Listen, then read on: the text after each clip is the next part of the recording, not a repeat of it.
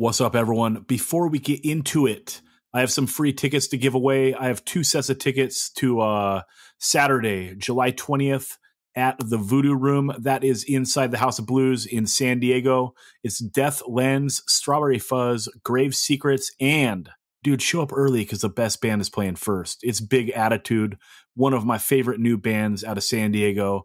Handle business. You can shoot me an email, 185milessouth@gmail.com. First 2 people to email me with your full name, you get the tickets. So handle business, 185milessouth@gmail.com. Death Lens, Strawberry Fuzz, Grave Secrets, and Big Attitude going down at the Voodoo Room in the House of Blues Saturday, July 20th, 2024. And let's get on with the show.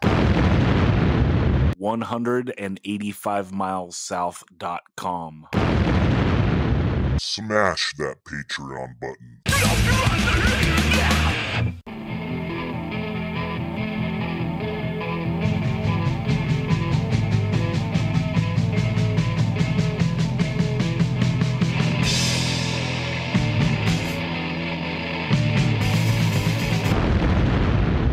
185 Miles South, a hardcore punk rock podcast.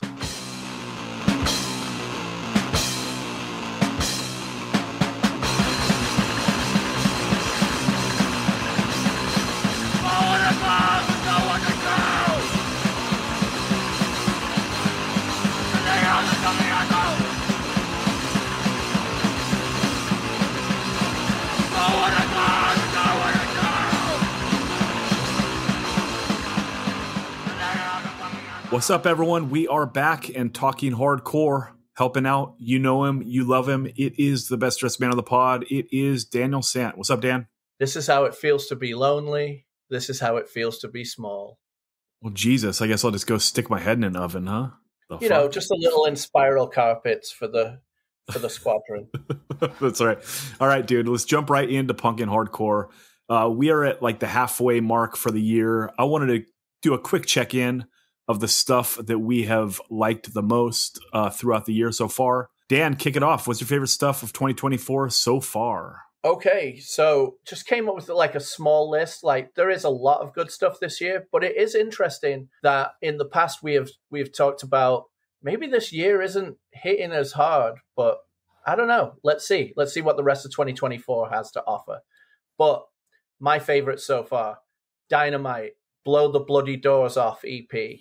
The Chisel, What a Fucking Nightmare LP. Lost Legion, Behind the Concrete Veil LP. Asbo, The Demo 2024. Neutrals, Newtown Dream LP. Split System, Volume 2 LP. Kriegzog, Love and Revenge LP. The Face the Pain Demo. The No Idols Demo. Ikhras, oh God.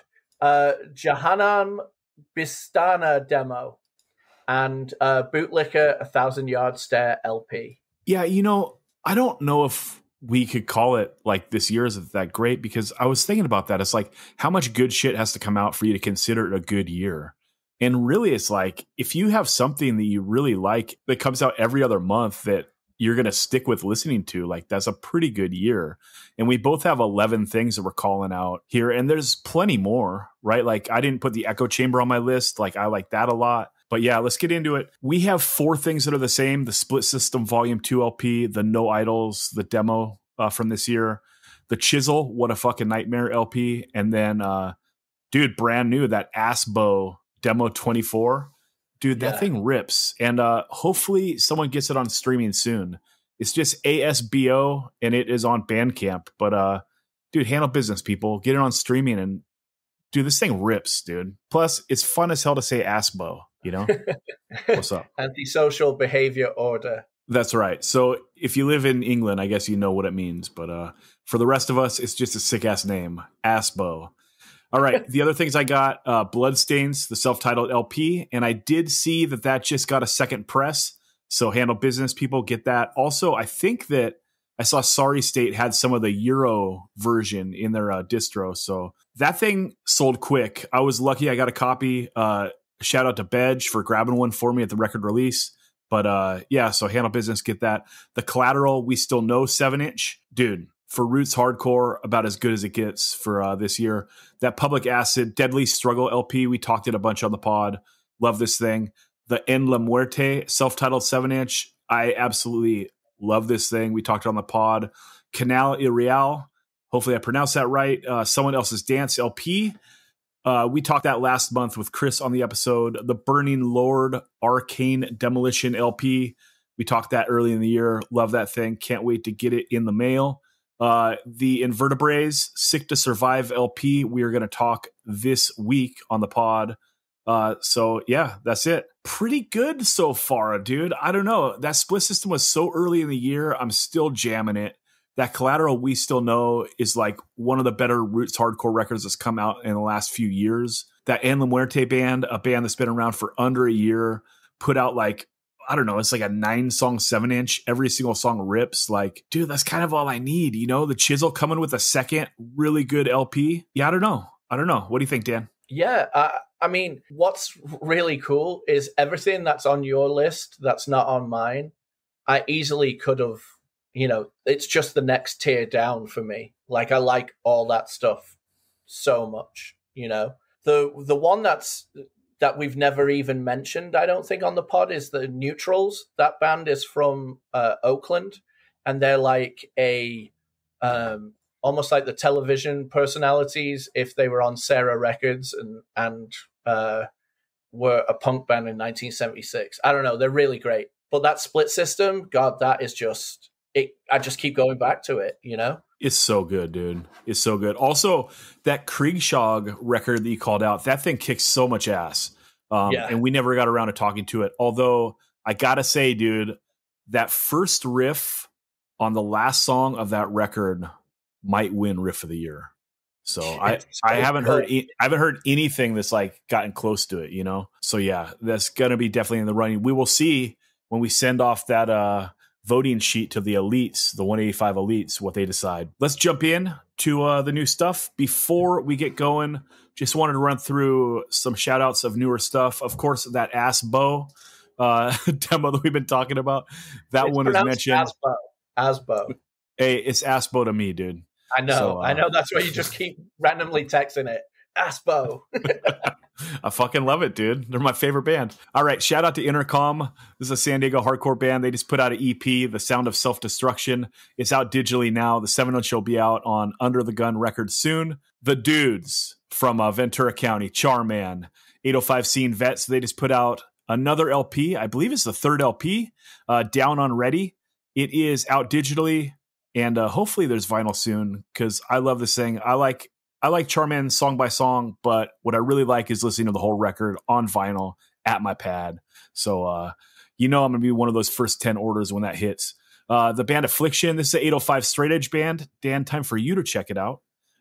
They put out an EP. I believe it's digital only, Unending Conflict. So handle business people. Although, you know what, dude? The bad thing about having your band name Affliction, there's no way I'm wearing a fucking shirt. You know what I mean? They should lean into that. It should be all like straight edge filigree and fleur-de-lis with X's. That's right. It's like just bust out the most douchebag MMA shirts ever for your band. So what are you going to do? Also, Tarina. Dude, this is very Oxnard heavy. What's up? Tarina just put out a new song called False Compassion. It goes hard as fuck. And I cannot wait for the new record on Days. By the time this airs, they will have smashed it at Sound and Fury. So handle business. Get on that Tarina bandwagon. You know what's up. All right. There's a band called Problems. They put out an EP called Beg for Release. They're out of Oslo, Norway. It is on Adult Crash Records, which I believe is out of Denmark. Not sure. Dude, someone get this in your US distro. I would like to purchase it, please. Okay, there's a band called The Massacred. They put out an EP called Death March. It's their second 7-inch. It came out on Active 8 Records. It is not streaming anywhere. There's just 2 songs on YouTube. Dude, this thing is so good. And I don't know what kind of bullshit marketing scheme that is to just put 2 songs on YouTube and like not have it on Bandcamp, but it fucking worked. And I ordered the thing. So what's up? But like, can we get the whole thing on streaming? What the fuck is going on here? I gotta say, you know, it must be great if you are going to YouTube to check this out. I know. I've listened to it like 5 times on YouTube, like the 2 songs. You know, it's like, can I get the rest of it? You know what I mean? So it rips. It rips like really hard. And I'd never heard of them before. The previous 7-inch, I found it and I enjoy it too. But these 2 new songs, god damn, what's up? All right. Finally, this is a Rob Moran find, a band called Hellscape out of the UK. They just put out a self-titled 7-inch on Advanced Perspective. And actually, they put out the 7-inch came out on a different label, but Advanced Perspective has it in their US distro. So if you check that out, if you like it, you can get it through Advanced Perspective if you live in the States. And otherwise, Hellscape, self-titled, look it up. I think it came out in the UK, so get it there if you live abroad. And everyone, 185milessouth.com. Click that playlist link at the top of the page, or just find us on Spotify. There's a playlist for every episode. You can check out the stuff we talk about, so you don't got to rewind and try to write it down real quick or whatever. Okay, let's get into it. Dan, the first thing I want to talk about is the Invertebrates Sick to Survive LP. It came out on Beach Impediment in May of 2024, and it finally got up on Spotify, so we're going to talk about it. Because, you know, at some point, we're probably going to have to break that rule. A lot of people listen to this podcast that, you know, they casually dabble in this music now. And, you know, a lot of the stuff that they listen to, they get the recs from us, you know, and I like to have it easy for everyone to be able to just check out the stuff we talk about, you know, instead of like, all right, we talked about this, but you got to hunt it down on YouTube. And we talked about this, but it's only on Bandcamp. We talked about this. You got to find one of your pirate friends to download it for you on SoulSeek. And this one's on Spotify and this one's on Apple Music. The shit is fucking annoying. You know what I mean? Like, Spotify blows overall, you know, like they got us, right? We're renting music. It's fucking obscene, but dude, it's just easy, right? So like for people that don't have a ton of time to like, you know, curate a musical library and then like load it onto their phone or their old ass iPod, it's just nice. So, yeah, it's just a little service we do for the people, for the 185 people. What's up? Okay, let's get into it. Dan, what were your thoughts on this thing?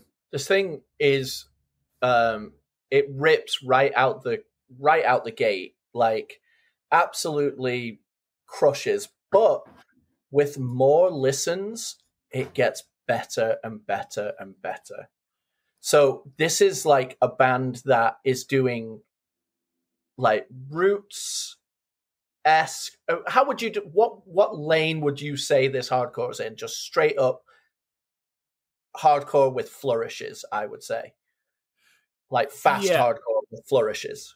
It's 1984 US hardcore, but it's like through a modern lens. So you're going to compare it to like the Direct Controls, the Government Warnings, like the bands like that, right? Absolutely. And so when I say with flourishes, I'm saying like the guitar players are doing very tuneful or almost like solo-y things just to really elevate the riff, where the riff would be like just a very good, amazing, straightforward, like Zach says, 84 style hardcore riff. That's blistering pace. Like it is so fast. The drummer is exceptional. And the way the drums are recorded are exceptional too. The recording in general is amazing. The thing where this band is with all the flourishes, the vocalist is giving you like straight over the plate, 100-mile-an-hour fastball, like just the perfect, like you can't fuck with it because it's 100 miles an hour, but it is just straightforward delivery in such a great way that it's not boring, and it is not so wacky that it's pulling you in another direction. Sometimes that's great because that's what adds a lot of character, but this is just like, these are the perfect way to sing over this fast songs, you know, and his voice is great. Dude, he sounds like Ian. He straight up does. Like, originally I was like, okay, like it just sounded like a normal hardcore voice. And the more and more I listened to it, it's like, dude, he sounds like fucking Ian. Like when it's all the way, like the vocal cords stretched. You know what I mean? And he doesn't have like the dynamics. He doesn't go like soft to loud like Ian does. Obviously, Ian MacKaye, one of the best hardcore singers of all time, right? Yo. This dude's doing Ian on 10 the whole time, and it sounds ridiculous to say it. You know, you don't want to get compared to like one of the goats, but like, dude, when I go into my bullshit, take a quick listen, and you can come back in and tell me if I'm smoking crack. Yeah, well, I I feel like now that you say that, I would say like a part of Ian going like, "Did you fucking get it?" Like that kind of. Yes, when Ian's all the way on 10, right? Yeah. Like that. Yeah. Okay. Yeah. I mean, I will re-listen with that like as a lens, but I mean, there are some like incredible songs. It starts out with that "No More," just so good. Well, I mean, it's really hard to pick anything out. The song "Shit Pit" with the riff on that song being so almost, would you say like DK? Totally. I don't know. And the song "Bastardized" is just so catchy. It's just so catchy. Like for being such the word "bastardized" being screamed like gets under your skin, and you're like "bastardized," like just singing along. It's great. It's a fantastic LP. Yeah, I ordered it. I think it's great. I'm so glad it's on streaming for everyone now. But yeah, so the first thing that I thought of when I started listening to it was, okay, this is so good. It's roots hardcore. It's modern. So like your brain just goes to like I said, the direct controls, the government warnings, like that, like era and genre of band. But like there's two things. Like first of all, the riffing reminds me a lot of like that last Totalitar record, which kind of sounds weird to say, but like the left hand is very savage, you know? And then I just started thinking like, so some of these dudes are also in that Public Acid band. And I was like, you know what?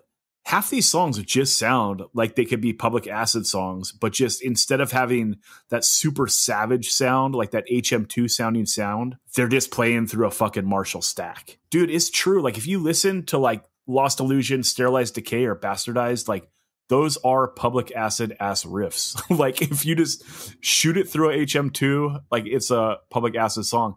And in my opinion, that's like a good thing. Like it's showing that like a great hardcore song is in the song. It's not in the recording. And so different bands can make different production and sonic choices to how they want to present their band. But like, if you don't have the fucking songs, your band sucks. You know what I mean? And these dudes have now done it like in this band, like a fully like stripped down roots hardcore band, and in, you know, a burly ass true punks band.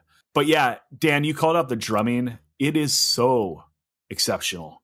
You know what I mean? And you have to have it, right? In a roots hardcore band. And I love when the dude goes from like the open hi-hat to the closed hi-hat. Like he does it on that Laughing System song, like halfway through. He also does it on the intro of Climb the Ranks. When he's doing that closed hi-hat, because he's such a good drummer, the song just sounds so fast in that like early 80s way that like never got replicated. Because for whatever reason, like the way that they recorded the hi-hat in the early 80s is just fucking magical. You know what I mean? It's touched by the hands of the gods, you know? And then like at some point recordings changed and like the hi-hat never sounded so magical again. The last thing I want to say on this is Dan talked about Shit Pit having like that kind of DK, that short intro, Dead Kennedy's ass intro. At the end of Bated Breath and Humid Crypt, they do some kind of like post-punk death rock sounding like guitar hooks. And it is so good when they mix that into like this style. And like, I really think if they could somehow tuck more of that shit in on the next record, but still like maintain this level of intensity, you'd be looking at like an all-time roots hardcore record, like all time. So that's how much I love this thing. And any final thoughts, Dan? Yeah, that's kind of just what I was talking about, the flourishes, like the unexpected left turn riffs that are going at the ends of these, or they'll just be a little add-on, you know, to a riff. And it's just really great because it takes you, you know, it just gives you something more. It shows creativity. It's a great LP. Definitely check it out. Hell yeah. Okay, let's go into the next one we're going to talk about. We're going to talk Bootlicker. 1,000 Yard Stare came out on Neon Taste Records in May of 2024. Dan, you chose this one. Get into it. Yeah, so Canada's single coil stompers are back. You know, we loved their LP before this. It's giving you that when we talk about single coil, it's not like chunky guitar, but it is more on the high end, really ramped up, like where it's the marshmallow is almost falling off the stick in the treble world, but it's not quite. And the way that this band does it perfectly by matching that, like, imagine if someone in the Saints was like just kicked in the head by Vinny Stigma and like just started playing that style of guitar, but like riffing like that. But the way that this band balances it so good is that the rhythm section is just so stompy and so like almost oi throughout. So good. And the vocals are really just perfectly in the mix. Like a lot of the time, like I think one of our critiques of this LP before this is that the vocal was too buried. I think we said that for the first LP, and it's an opinion that I hold a little bit. Whereas I feel they're really good in this, and they're delivered in such a almost discharge way, like lyrically and delivery, because they're not all over the song all the time, and they're just the punctuation points with the just simplicity of the, like, take the first song, for example. Like it ends with, "You are state property." It just punctuates perfectly.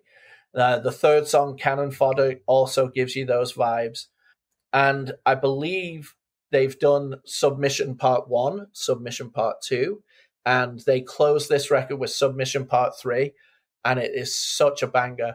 And what I love, like, with both the Invertebrates and the Bootlicker LP, these two records are not just front-loaded.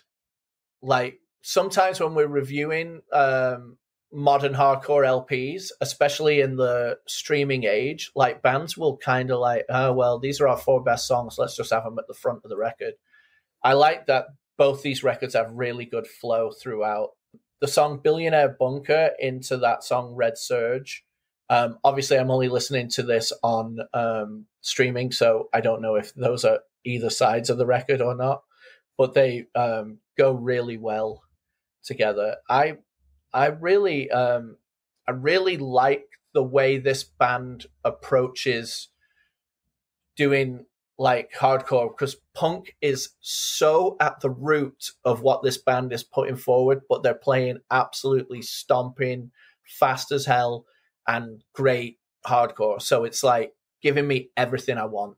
It's interesting you called out Discharge, because the backbone of this band is they're a D-beat band, yeah. But like they're a unique take on it. It's like D-beat meets UK82 and with an interesting tone, right?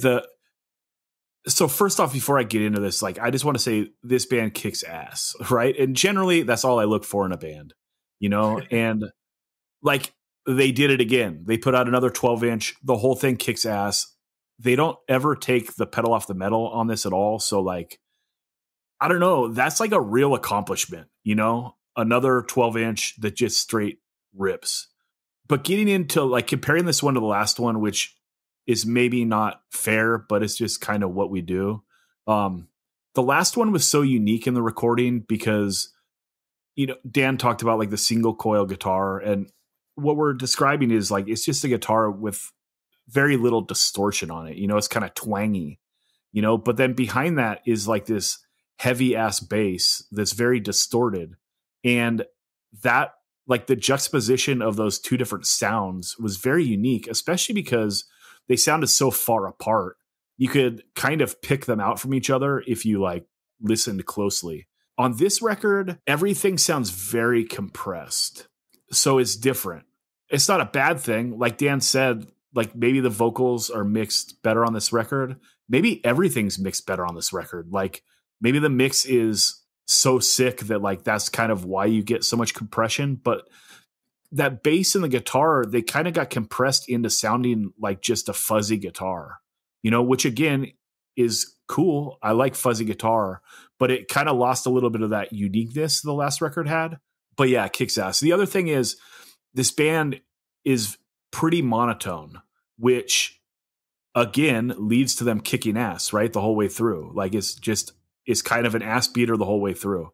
But in a monotone band, like you kind of like rely on having like the mid-tempo bangers. In going back to other D-Beat stuff, you know, when we talk about Discharge, it's like they're known for, you know, the D-Beat songs, but it kind of seems like every time we have to choose the best Discharge songs, we're always choosing the mid-tempo ones, right? Because like they stand out. They're like the mid-tempo bangers that cut up the records. And if you think about the last Bootlicker record, I believe there was 3 mid-tempo bangers on that, and they were kind of like dispersed throughout the record. On this one, I think just song number 1 and 5 are mid-tempo bangers. So I love, Dan, that you called out the 6th and 7th song as like your favorite like run, and then also that you called out the last song on the record, because to my ears, like this is kind of front loaded in the way that, you know, mid-tempo banger in the 1 and 5 slots. So like those first 5 songs flow together more for me than the back end of the record is maybe a little, it feels a little samey to me, you know, but yeah, I've listened to it 3 times, maybe on, you know, the 5th, 6th, 7th listen, like the songs will stand out a little more. But I think that like what makes this record so good is also the thing that makes it not super stand out to me, which is every song kicks ass. You know what I mean? Every song is like dragging you over the coals, like giving it to you. Right. But like, you know, it doesn't have those highs and lows. And like, if they just tucked in like a couple choruses that were like trying to be like the Partisans, you know, or if they tucked in like a couple little guitar leads that sounded like Criminal Damage, like then you're talking, you know, one of my favorite bands, you know what I mean? But otherwise, this is like just a band that they're going to play a ripping set. You want to drink beer and slam, and like, fuck, that's what I was looking for a lot of my life. You know what I mean? But like, it's not something that I'm looking to necessarily like put on the turntable right now. Well, those are completely valid critiques, because in my little notes here, I have, but where are the like true stomping mid-tempo bangers? Like that is something that the last LP, and the other thing that you brought up that I didn't really think of because I just enjoyed this in its own right. I do miss the twang, the almost like fucking country-esque twang that the guitar had, which made it so unique on the first one. This one, it is just like revved up so high. So it is still a very unique guitar sound. But yeah, you bringing that back up, that's really what set that first LP aside, was that it wasn't as revved up as this, and it was still aggressive. Dan, I think what that is just on the last record, it's not as compressed. So the bass and the guitar, there's a gap between them, you know, and on this one, they're kind of like sucked together. So they don't have the 2 unique tones. It's harder to differentiate on this one, like where the bass ends and where the guitar begins. It's kind of sucked into one sound that you're getting hit with. Yeah. Or they could have just even used a different amp. They could have been just using one of those tiny little like square vintage amps on the last one that was just giving the guitar so much more thing. And if they're using something a little bit beefier this time, it's just blending into the bass now. Big and beefy, dude. Respect. These minor critiques aside, it is still an absolute killer LP. Dan did say that he almost killed himself by moshing into the shower while this was playing. So there's that. I'm taking it back to the old school because I'm an old fool. I'm taking it back to the old school because I'm an old fool. Yo, what's up, motherfuckers? Old school. All right, we are going old school. We are going to talk the Shitlickers out of Gothenburg, Sweden. Their 7-inch from 1982, titled GBG 1982. They put it out themselves, as any self-respecting hardcore band does. And I'm going to set myself up to get crucified, and I'm going to talk a little bit about the history of Swedish punk and hardcore. And a lot of people that love international hardcore are some snobby-ass motherfuckers. So if I get something wrong, blame Staffen. It is what it is. All right. In the 1970s, of course, Sweden had punk bands like everyone else, right? Like punk blew up. There were punk bands everywhere. You know what I mean? And a few of the bigger ones that I called out, and I'm going to pronounce these all wrong, so whatever. But there was a band called Ebba Grön, and they sounded like a 77 style meets New York Dolls. You had another one called KSBM, and their LP was very strange. Some of it is 77 punk, some of it is like straight up rock and roll. And then, dude, there's a song on there that's like a straight piano lounge song. So, in the 70s, like punk was weird, dude. Sometimes it was straightforward and ripping, and sometimes like they went off on weird tangents, right? And so you get a lot of that. There's a lot of bang for your buck on the KSBM record. There's also a band called Mass Media, and they sounded like very typical like 70s Killed by Death style lo-fi punk. And the reason why I want to call them out is because they break up in 1980. And then a couple of those dudes in 1981 start a band called the Head Cleaners. Actually, it's Head Cleaners. I think there's no the. It's just hard to say Head Cleaners. Anyway, Head Cleaners, they put out a ripping 7-inch in 1981 that's like just straight up stripped down 1981 hardcore.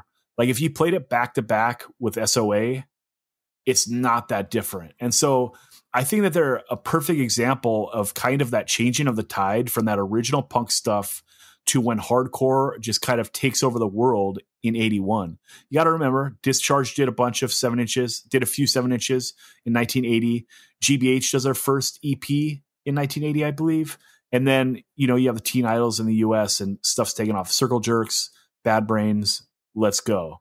You know what I mean? So here is that band, Mass Media, switching over and putting out a straight up hardcore record that's really good. Everyone should check it out. It'll be in the Substack that comes out tomorrow. Okay. So in 1982, you get this 7-inch that we're going to talk about today, this Shitlickers 7-inch. You also get the first Anti-C-Mix 7-inch. Anti-C-Mix for Staffen.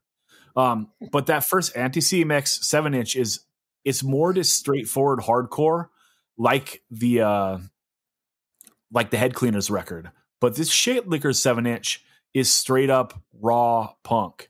You know what I mean? Like this is full on Discharge sounding hardcore punk. So it's notable because it's the first Swedish record that sounds like that.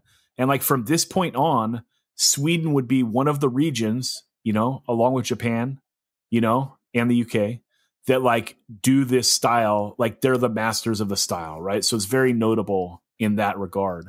And then also, this is the only record that this band ever puts out.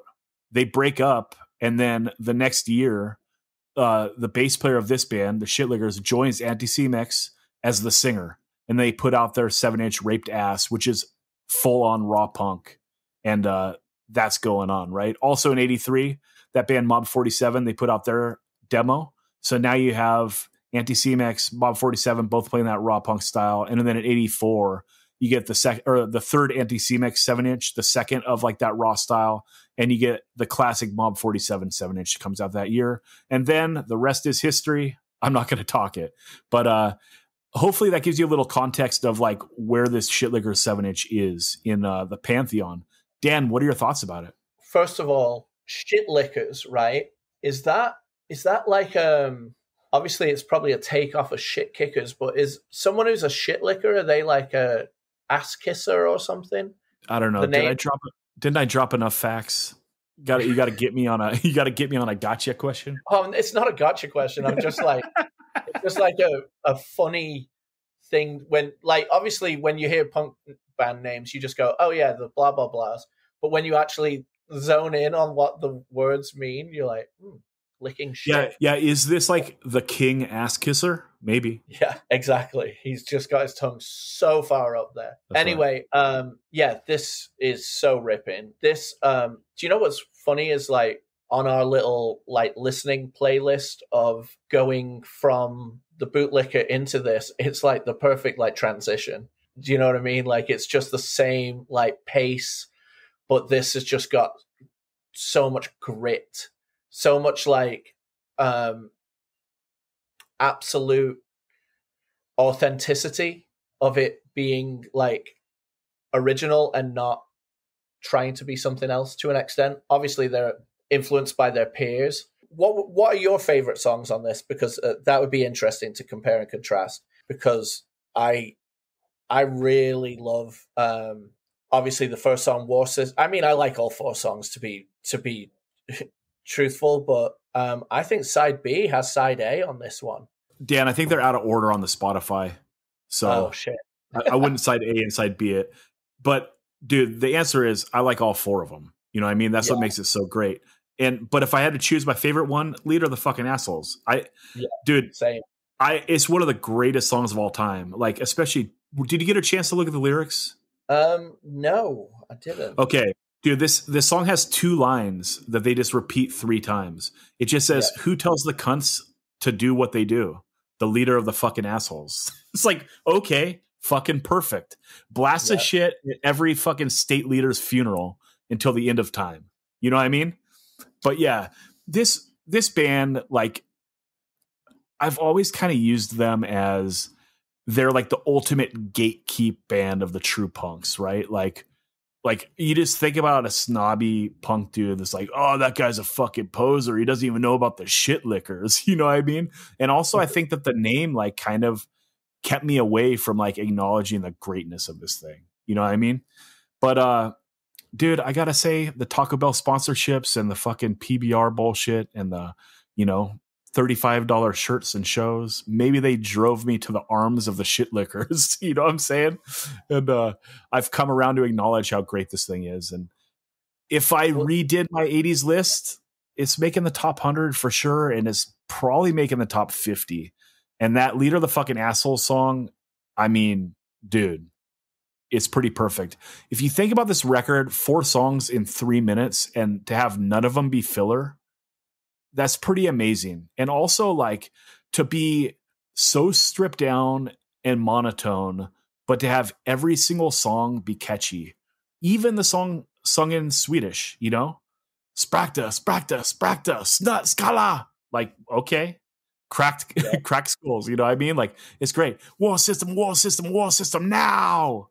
Dude, you listen to it 2 times, you fucking know it. Who tells the cunts to do what they do? The leader of the fucking assholes. Like, okay, it's perfect.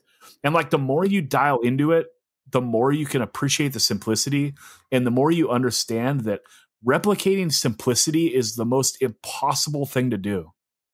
Like, it is so hard to do a stripped down band like this and have it be spectacular and good, because generally it'll just come off generic and cheesy, or people are going to try to butter it up and make it fancy, and it's not going to rip like the stripped down version, right? This is so wild and so perfect. And I don't know. I wanted to talk it. And the other thing is, dude, the Shitlickers are on Spotify. So if you think your band is too punk to like go on streaming, talk it out with them. You know what I'm saying? Have you ever heard of PBG, Pink Bandana Guy from back in the day at San Diego shows? No. Okay, so there was this borderline lunatic that was like from Eastern Europe, didn't know anyone, used to come with a pink bandana on, like, but tied in the, like, I don't know, Mike Judge way. Okay. You know, like, and he would just come and like circle pit like crazy. And we always used to call him PBG, and he'd just be he's a true punk, like, was there just for the music, not to like meet up with anyone. He was just there to fucking pit. Hell right? Yeah. We used to call him PBG. He had a Shitlickers patch. So let's just give respect. Dude, respect to that dude. Straight up. Yeah, I don't know. I love this thing. Dan, final thoughts. Hardcore is alive and well. Check out the list that we both put of our favorite things of the year so far, and get in the comments telling us things that you've enjoyed just as much, or if you've checked out any of that stuff, and tell us your opinions on it. But please hip us to new stuff all the time. We love you, and we love the Patreons. Yeah, and if you're doing a band, try to write a chorus better than Armed Revolution. Fuck them all, fucking shit. You can't, dude. You can't. Dan, where can people find you? Find me on Instagram at Southpaw Instagrammer. Find me at the Whistle Stop every 3rd Friday, at the Cat Club in San Francisco every 4th Friday, giving you the tunes that matter. Yeah, and that means that's this coming Friday at the Whistle Stop in San Diego. So everyone, go say hi to Dan. Zine Report.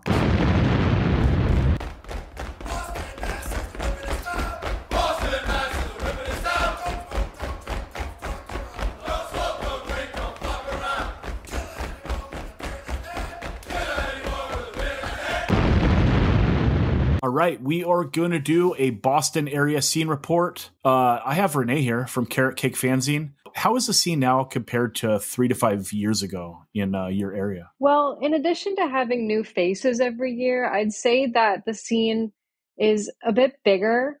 There are more shows happening. I think that there's been a big spike after COVID, people seeing what's up maybe online, trying to check it out. The scene in Providence recently has become very young.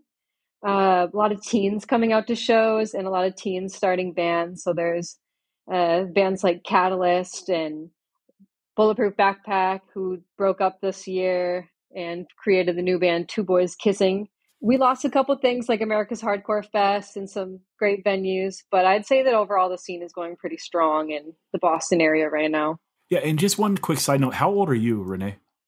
I'm 27. Okay. Yeah, because originally, this is our second take, but you said that a lot of the kids were half your age, and so I was like... Yeah, I was with my friends who are in their early 30s, and they were like, hey, I'm 32, and these kids are all 15, 16, so... Yeah, I feel you. So what are the main bands right now in the Boston, Providence area? Yeah, so I'd say that probably the biggest, most popular band is Fiddlehead, of course, members of Have Heart and Basement. We've also got some great local acts. C4, Vantage Point, and Burning Lord are all the homies. Just the same guys, just creating awesome music in different bands. We've got bands like Wound Man doing power violence. We've also got CMI, Haywire, and Risk. Bands like that just kind of representing the skinhead assance and things like that. Then we've also got kind of Ankle Biter, which turned into a number of other bands like If It Rains, Attrition Ray, and Ultimatum kind of in the Rhode Island area. And then in Western Mass, we've got Restraining Order, of course. They're probably the biggest band out of there right now. Broken Vow and Connecticut kind of bands like Wreckage, a new band called Scud. But that's kind of the main players that we've got going right now. There's a band that just put out a 7-inch called The Massacred. Have you heard of them? The Massacred? Yeah. Anyway, maybe not. It might be a totally different scene. It's called Death March. Anyway, it's like roots hardcore. It's so good. But like, I talk about it on the pod this week. Like, they only put 2 songs up on YouTube right now. It's like, what the fuck is this teaser shit? Just put the record up. You know what I mean? So, because you see like the teasers for like the bigger label bands, you know, like, oh, here's a single, here's another single. But like for I don't know, for a true punk band, like it's kind of weird. Yeah, I'd say that also like within Boston, there is kind of like a weird separation between the hardcore and the like punk, like capital P punk, spiky jacket kind of kids. Like there's a little bit of a separation. We all go to shows at the Middle East, but like it's kind of on different nights. I don't know a lot of the really punk kind of bands. Well, I do a whole breakdown on the band the Shitlickers this episode, so check it out. And it's never too late to buy a spiky wristband. You know what I'm saying? It's never too late. That's right. Okay, so what are the main clubs in the area? And like out of town bands, when they're booking their tours and they want to come and play, where should they try to play shows, and who should they get in touch with in the area? Yeah, so in Boston, we've got the famous Middle East. They've got the upstairs and downstairs in Central Square. Just a couple blocks from that, we have the Cambridge Elks Lodge, which is lovingly known as the Hardcore Stadium. Shows there have kind of slowed down a little bit, but I really hope that we keep that space. There's also an Elks Lodge in Brighton, which is part of Boston, which is also known as the Tribe Dream Arena. Tribe Dream is Doug from C4 and Vantage Point's label. We've got Deep Cuts, which is like a deli bar, but also venue up in Medford, which is in the North Shore area. If you keep going even more north, there's Sammy's Patio, where it's in Revere, and that's where Syndrome 81 is playing. So I'm very excited for that. There's Ralph's Rock Diner in Worcester. And then if we go down into Rhode Island, there's, of course, AS220 in Providence. Alchemy, where Mind Force is playing soon. Black Lace, which is just like a hole in the wall that I went to the other night. There's the Met in Pawtucket. Simmons Farm has been putting on shows, which is Brian Simmons from Atomic Action. And also in Western Mass, we've got DIY spaces like Dracula and the Hoff, which are just in like this weird abandoned looking mill building in Holyoke, and the Crunch House. So my favorite spots that I think that people should hit, honestly, would be the Brighton Elks, AS220, the Met if your show is a little bigger, or always hit Western Mass and hit like the Dracula or the Hoff. If you want to get in touch with anyone regarding booking, I'd say in Boston you should get in touch with Doug, who does Tribe Dream Records. So you could look up Tribe Dream on Instagram. In Providence, Nick Bertles from Ankle Biter or Tom Z. In Western Mass, I'd say hit up Tommy from Anxious and Broken Vow. Any other unique contributors in the area? So obviously we all get Carrot Cake Fanzine. It's the shit. Who else is putting down cool stuff like you are? Well, I am putting down cool stuff, and I'm putting down a new issue this summer. So that is going to be super fun. That's almost out. And I will be at the Hardcore Flea Market in Worcester, Massachusetts. That's going to be at Ralph's Rock Diner in the parking lot on August 31st. The market starts at 1 and the show is at 3. There's some really sick bands on that you should check out. Very metalcore if you like that kind of shit. Balmora was on tour, so they can't make it, but it should be fun. And then I'd say for photographers, we've got the GOAT, Todd Pollock. His Instagram is Eye of the Storm 99, and he has just been around since I've been born. That he's been creating amazing hardcore photography. There's also my friend Pat's Polaroids, who takes, of course, Polaroids at shows, and they're really cool. And he uses expired film, all kinds of different techniques. And then we've got a couple people who are videographers. We've got Montana Media and my friend Jonathan, who does 97 Hate. As for record labels, we do have Tribe Dream, like I said, and then there's also No Norms Records, which is a bit more punk. He does a great distro. I got the Illiterates record from him. Hell yeah. What are the best vegan and vegetarian spots in Boston right now? You know that I'm the best person to ask for this as the resident Boston, Providence vegan. There are many of us, though, I will be honest. Okay. So in Providence, I will say that the best spot to go now, if you're in a touring band, is the Providence Vegan Deli. It's a brand new spot on Hope Street in Providence, and touring bands get to eat free. If you have proof that you are in a band and you are playing Providence, or you're stopping by, just going through up 95, I'd say stop by the Vegan Deli. He makes his own seitan in-house, and it's so fire. There's also Garden Grill and Wildflower in Pawtucket, Pianta and Plant City in Providence, but in Boston, there's Veggie Galaxy, which is right around the corner from the Middle East, Taco Party in Medford. It's not in Medford. Taco Party in Somerville. And of course, Pressed Cafe has a ton of vegan options. Hell yeah. How about record stores? What's the best spot to go if you want punk and hardcore? If you want punk and hardcore, I would stop by my favorite store, which is called Wanna Hear It in Watertown. It's run by Joey Cahill, who does 6131 Records. And he has an awesome, wonderfully curated store. I've gotten some really cool rare shit from him. But there's also Armageddon in Providence and in Boston, which is punk, metal, hardcore, anything like that you might want. We're fans of Joey. We go way back. So what's up, Joey? What's going on? Hell yeah. Shout out Joey. Yeah. He's got a great store. That's right. And shout out Sam, who works there. That's right. Both of them. And DFJ, who works there. Hey, shout out to the whole crew. What's going on? Okay, where do hardcore kids hang out in the area? If there's no shows going on, where are you guys hanging at? The new spot is the Providence Vegan Deli. Can't tell you how many times I've seen the guys from Peace Test posting that they're there. Also, I want to hear it. And when there are shows, you can definitely catch people hanging out at Veggie Galaxy and the McDonald's in Central Square. And how should people find out about shows? Is there any sort of listing? Yeah, certainly. So my friend Gabe does a website and an Instagram that is all Boston area shows. His website is safeinacrowd.com. The Instagram is safe.in.a.crowd.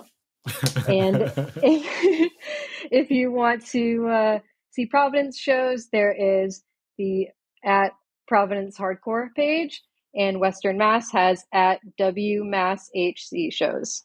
All right, Renee, it's time to put on your wizard hat. Where do you see the scene? Where do you see the scene in 3 to 5 years from now?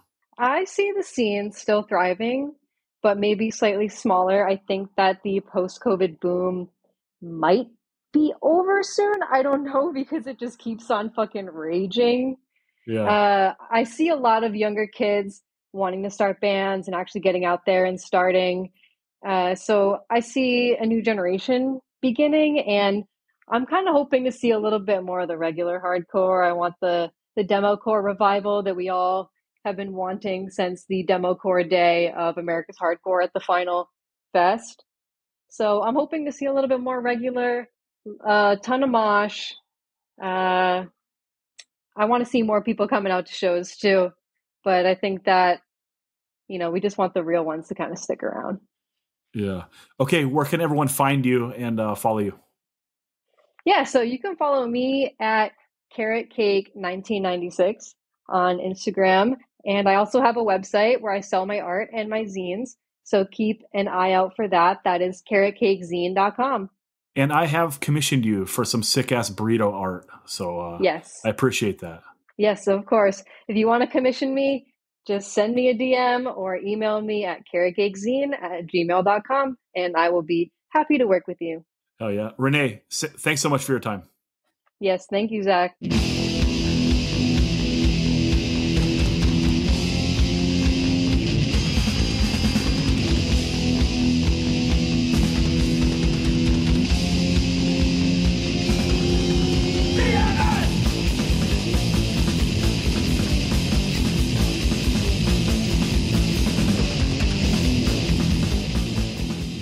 All right, this week on the pod, I got Beto from Dmize, Asphyxiation, 25 to Life from Marauder, and Madball. What's up, dude? What's up, Zach? How's it going, man? What is going on? Okay, everyone, before we get started, I just want to say for a longer interview with Beto, where he talks a lot more about his origin story and all that, check out episode 121 of the This is Hardcore podcast. Joe dove real deep with him, and I think you guys went like 2.5 hours. It was sick. Yeah, I didn't. Yeah, it was pretty long. I was like, man, I don't know if I've got that much history, but we'll see.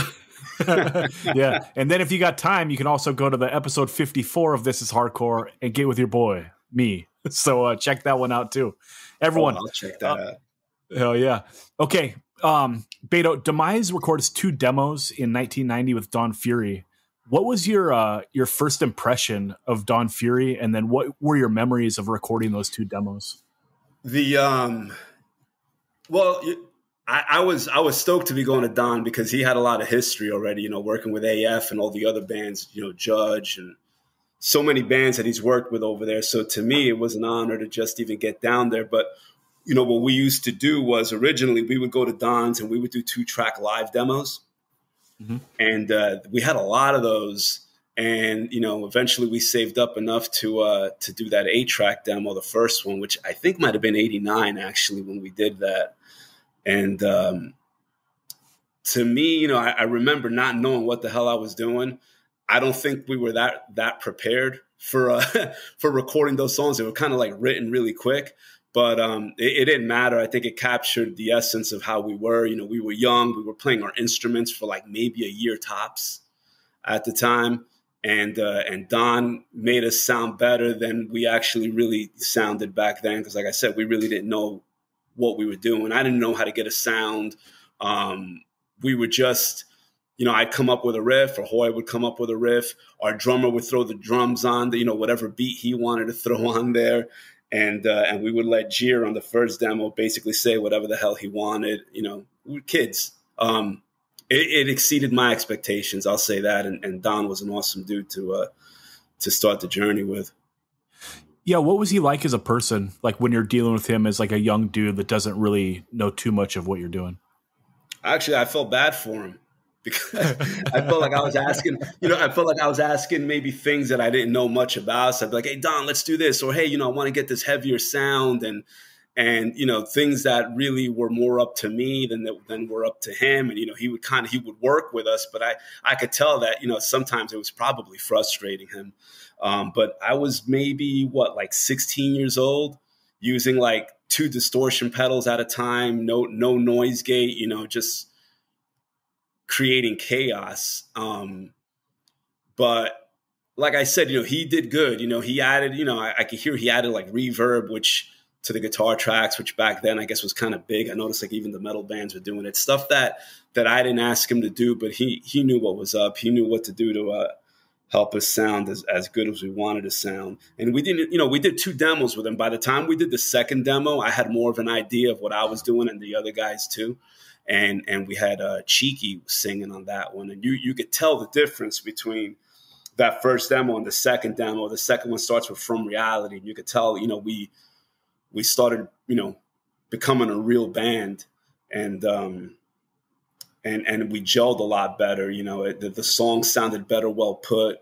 The recording was better quality, and that wasn't Don Fury's fault. That was us, because we actually started learning how to tune our instruments maybe and how to get a real sound. Where before, like I said, all I did was I bought like a Boss heavy metal pedal and like an overdrive, and I plugged it into like a little combo Marshall that Don had in there.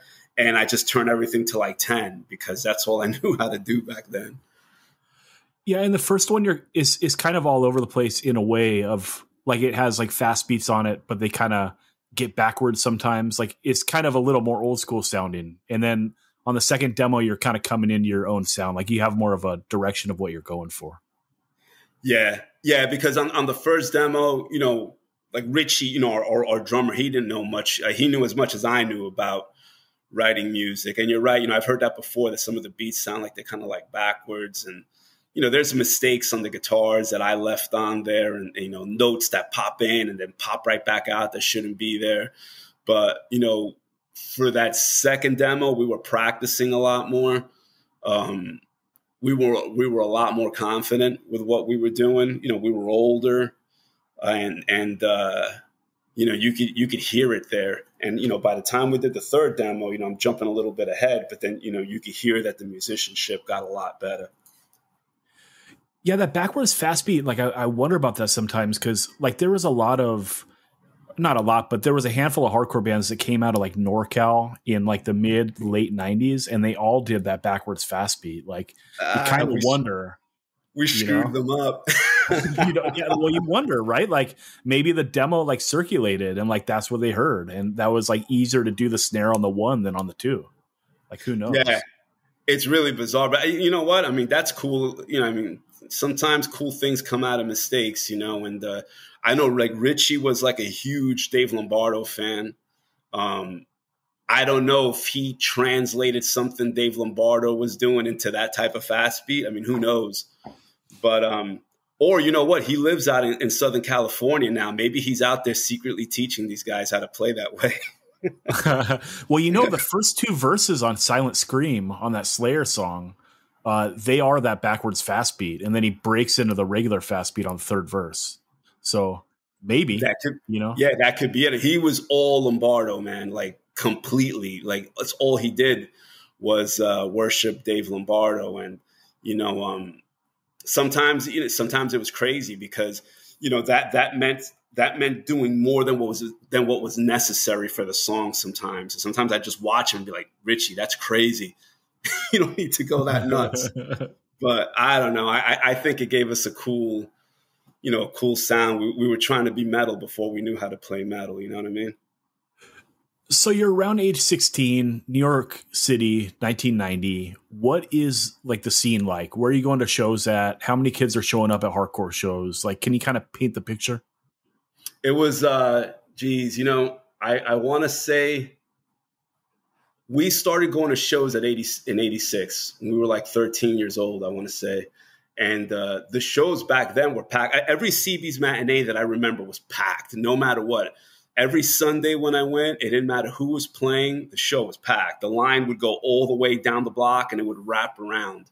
A lot of times the shows were so packed that half the crowd was outside. You know, the walls were like sweaty, dripping in there because there's so many people in there. I remember we'd get violent at times, but you know, it really didn't matter. It was, it would turn out being a good show anyway. We used to go to CB's a lot. I remember going to the Pyramid a lot. Shows at the Pyramid were hit or miss. Some of them would pack in, some of them wouldn't, but it didn't seem like as many people would go there as CB's maybe. But those were the main spots that I would go to for shows back then. And then, you know, you had like L'Amour's out in Brooklyn, but that was, you know, that was, you know, there was a lot of hardcore bands playing there, but it was mainly the metal scene that was going over there, which was cool. And then, you know, that ended up introducing metal into the 90s hardcore bands like, you know, like us and Marauder, Confusion, you know, going to shows in Brooklyn there at L'Amour's basically exposed us to the more metallic side of the music, you know? Yeah, but CB's was kind of like off again, on again in the late 80s, early 90s, right? Like it stopped doing hardcore shows in 89 for a while, and then it starts back up in the early 90s and then stops again. Do you remember all that?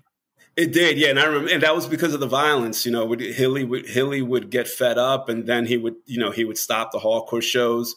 And I being older now, I understand. When I was a kid, I just get mad and start cursing about it. But he needed hardcore to keep that place running.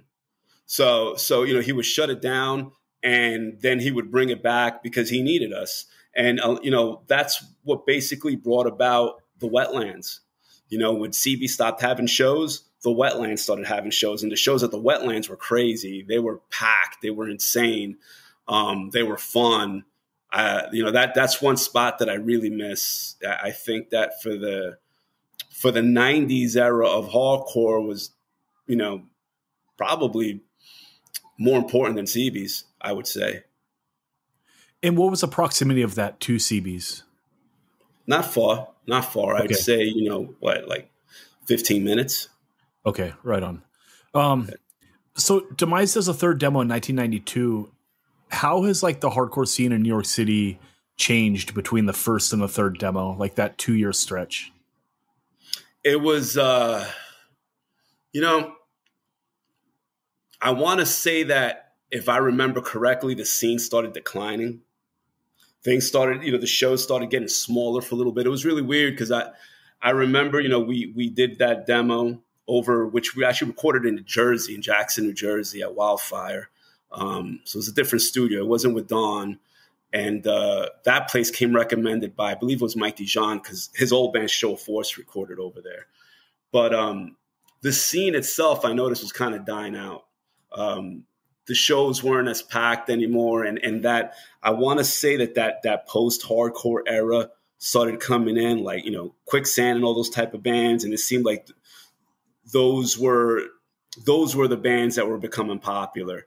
And, you know, the heavier, kind of more, you know, crazier bands, I guess you'd say, like us, weren't, you know, I guess we just weren't doing as well for a while. And I remember doing a few shows with AF even for that. I want to say it was around right before they broke up. And even those shows weren't all that, you know. It was weird. And hardcore kind of died out. And I want to say it came back around 94. It's weird. I wonder if there's some parallels to now, because it seems like, you know, you have those giant shows like the In Effect show, and I'm sure there had to be other big shows like that. But then, like, yeah, like the underground shit, it kind of starts slipping, where you still have like these giant peaks, but like the valleys keep getting deeper and deeper. You know, was that like a thing at all, or do you think it, like, just everything declined like sharply from like 91 to 92? I think everything kind of declined sharply, except for that post-hardcore era. Yeah. But, you know, and I'm not just saying this because these are my friends that I grew up with, but I remember when Dmize, while I was in Dmize towards the end, I was also in Asphyxiation, and Hoya was already playing in Madball. And I remember the hardcore scene kind of dying, and we decided, you know what, he'll go on doing Madball, and I'll go on doing Asphyxiation. And for that little moment in time when I was doing Asphyxiation, it looked like the metal scene was getting a lot bigger than the hardcore scene, which and this I'm talking about like the local metal scene, not the big metal scene. And 94, when Madball came out with Set It Off, the scene just exploded all over again. It was weird. It seemed like overnight it exploded, and it ushered in like a whole new batch of bands that were kind of like in the same vein, and it just kept going up and up from there. But I want to say maybe from like, I don't know, 91 or 92 to 94 was kind of dead. 94 things started coming right back, and I think that we got Madball to thank for that. Yeah. Also, you have Sick of It All, Scratch the Surface is 94, right? So like that's a big record as well. But it is strange because, Just Look Around is 92, Agnostic Front, One Voice is 92, both like total classic hardcore records, and yeah, just a rough year, huh? They are, yeah, but I don't think One Voice was well received. I love One Voice. I think it's one of the best AF records. I mean, I think it's freaking great. But when it came out, it wasn't well received. Scratch the Surface absolutely was well received. But Sick of It All was one of those bands that at that time, they were so big, it didn't matter if the scene was dying in New York. They were still doing well. Right. They transcended kind of at that point. Yeah, they did. Where, if hardcore shows were dead at the time, let's say at like the Wetlands, it didn't matter. Sick of It All would go in there and sell it out. So they got to that level. I don't think they felt what was going on in New York the way that we all felt. But, like I said, starting with 94 with Madball and, Set It Off. And I want to say, Life of Agony came out with River Runs Red. Everything started getting huge again, all over again. It was awesome. Yeah, it was a great time. The odd thing is, I want to say Roadrunner. I guess Roadrunner, had a hand in signing these bands that kind of brought the scene back to life. And I always considered that a metal label, but it definitely helped us out. I want to get your impression on Set It Off, but before we go there, who are these kids you think that go see Sick of It All, but then don't go see the other hardcore bands? Like, who are these people? Man, I don't want to offend anybody by saying it. But it's like, listen, the people that would go to those shows, I think were people that wanted to go to a show that they felt safe at. And okay. I think a lot of people felt safe at these Sick of It All shows, and they didn't feel safe at let's say a Madball show. So I want to say that of the crowd, maybe the crowds that would go to these straight edge shows, those younger kids, I think that they felt safe going to a Sick of It All show, but they didn't feel safe going to Marauder, Madball, things like that. So, I think that crowd helped Sick of It All transcend what was going on, and I'm not saying that in a bad way. I mean, it's great that they appeal to, a larger audience, but part of that audience wasn't available to us. And I think a lot of it had to do with, with the way the scene was, the violence and all that stuff. And I guess, I can't blame people. You didn't really see much of that happening at Sick of It All shows. So I think that's something that on top of them being great, helped them out, that they kind of seemed separate from what was going on in the New York scene at the time. Do you think their connection to that scene was just solely because they put out that EP on Rev, and so that kind of it had a long tail and all the same kids kind of liked it, like their whole catalog? It could be. It's weird. I mean, I have a hard time understanding it. Sometimes I think that things are meant to be and they happen the way they're supposed to happen. I mean, I was always a big Sick of It All fan from the beginning, from the demo. Right. And when that 7-inch came out, on Rev, I really didn't think. I mean, Revelation to me was just a hardcore label. They were putting out a lot of bands back then, so I don't think that they were as exclusive to that crowd back then as they are sort of now. You know what I mean? I think Revelation was more of just a hardcore label. Later on, I think it became something else where, you know, only certain genres of hardcore would come out on that label. But, you know, I don't know. I think a lot of it has to do with you really honestly didn't see the violence happening at the Sick of It All shows the way you saw it at the other shows for whatever reason, you know, and, you know, there's a lot of stuff too with, you know, the crew affiliations back in the day in the 90s, you know, that probably, you know, had some play in it where, you know, I mean, I didn't see it because I grew up in the city, but I would say that if I was like a suburban kid and I'm going to go to like a show where I would think that, you know, there's going to be fights and I'll be like, oh, there's going to be some crews over there. Maybe I'm going to stay home. You know what I mean? Where for us living in the boroughs, it was like normal. Like we didn't care. I mean, if anything, we kind of liked the danger part of the shows in a weird way. Not that I wanted something bad to happen, but it added to the excitement in a weird way, you know? Yeah. You grew up with Hoya. So like, did you get to hear Set It Off before it came out? Yeah, absolutely. What were your impressions like the first time you heard it? Like, did you think it was going to be the game changer that it was? I did. And I told him that because, you know, the reason why I did was because, like I told you before, like I was playing in Asphyxiation. That was my main thing at the time. And I wasn't listening to much hardcore after Dmize, mainly because, you know, you started having like a lot of cool records coming out from like metal bands. Like, you know, like I said on the Joe's podcast, like Heartwork from Carcass, you know, Cause of Death, Obituary, you know, a few death records, Spiritual Healing. And I was like, you know what, let me just give hardcore a break. And I just wasn't really impressed by what was coming out from hardcore bands at the time. And when I heard Set It Off, it immediately grabbed me. And I remember telling Hoy, I was like, dude, I don't know what you guys did, but this is going to blow up. I'm like, it sounded and felt very New York, you know, it grooved and they didn't overdo it. It was just very natural. It didn't seem like they were trying to be something that they weren't. The way they looked and the way they sounded was perfect, you know. And I think it changed. I think it changed the game, and I knew it. I mean, I had the promo copy of it. I wore that freaking thing out on cassette, and the CDs as well. And you know, it stood the test of time. I mean, to this day, those guys are still playing those songs from that first record, probably more than any of the other records they ever released, you know? Yeah, it's their Victim in Pain.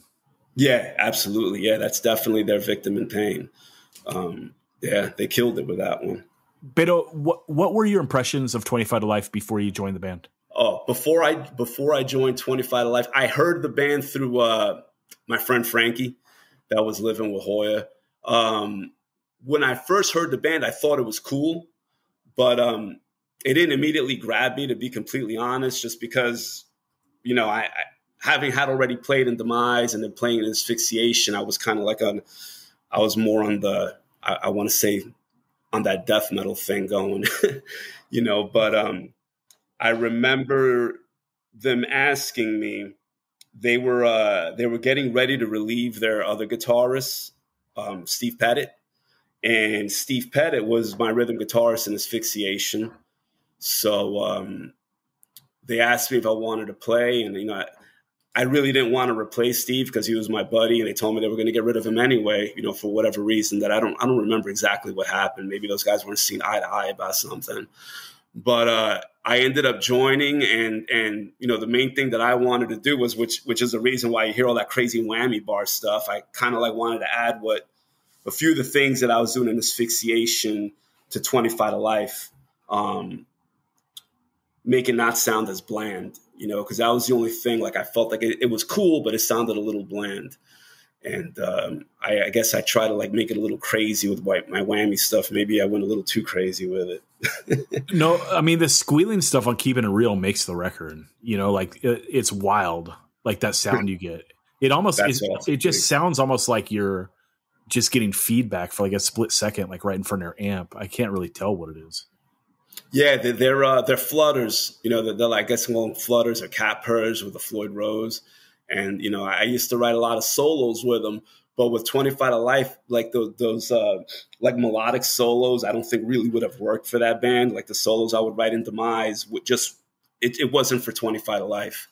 So instead of adding something that was going to add melody, I was like, you know what, let me just add something that's going to make it maybe a little more chaotic or meaner, you know, and then after a while it was just dive bombs and flutters. And it's funny because, like, you know, I practice a lot with those guys now, and I'm back to doing that same stuff, and it feels very natural.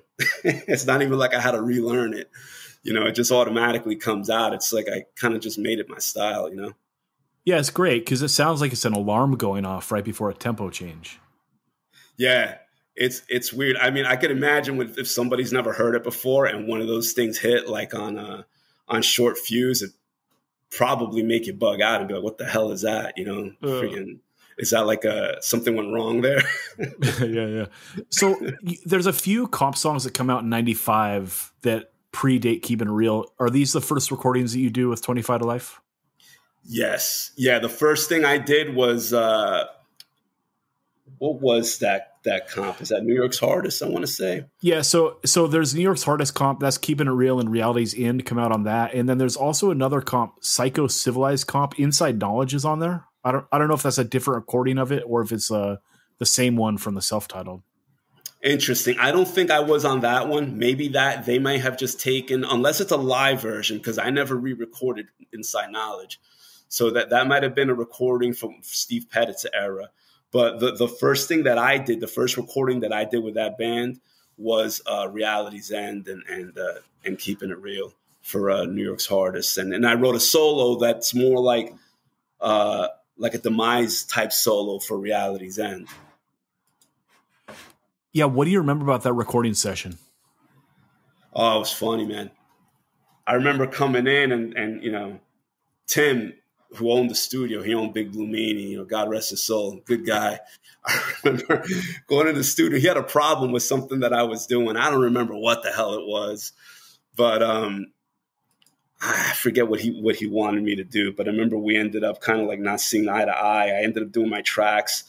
And years later, and I mean, I'm jumping years later, you know, when I was in Madball and I did Hold It Down, again, I'm back at his studio and he ends up saying, you know, talking to me about it. He's like, hey, Beto, let's let that go. Water under the bridge, right? And I was like, oh, dude, I completely forgot about that. I don't even know. I was like, I can't even believe you remembered, man.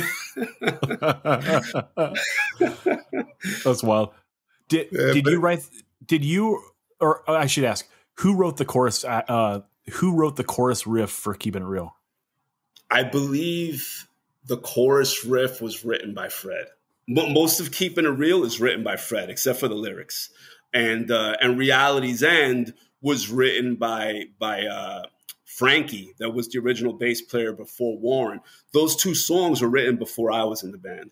How do you feel the first time you hear like that chorus riff of Keeping It Real? The dun da da da dun da da da. Like it's the ultimate riff, right? It's so simple and so good, and it's just one of those things. Like, why didn't I think of it? You know? Yeah.